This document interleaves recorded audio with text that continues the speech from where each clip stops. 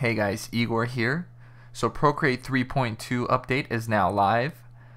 Some of the layer options have been changed around quite a bit, and I just wanted to make this quick video on how to alpha lock in the new version. So for the most part, it's business as usual. Go into Procreate, select a drawing.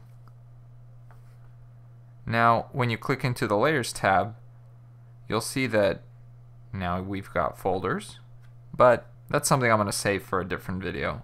So here we click on one of our layers. You see the checkered background. The checkered background for the layer indicates that it's currently alpha locked. And for those of you that are new to Procreate, alpha locking just means you can't draw outside of the layer's contents.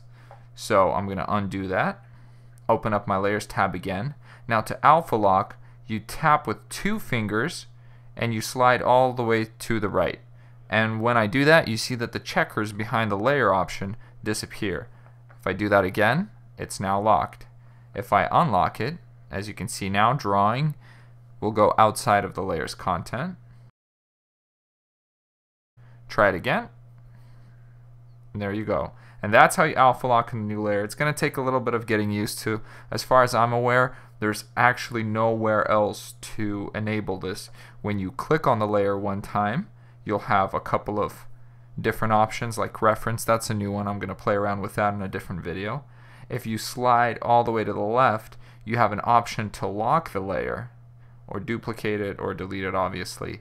But the point is, locking it is not the same as alpha lock because now I can't draw on it. So just wanted to clear that up for anybody who might have the question. I didn't know how to do it at first. I had to search the forums. But yeah, hope that helps you guys. Thanks for watching. Be sure to, if you have any more questions, leave them down below in the comment section. And till next time.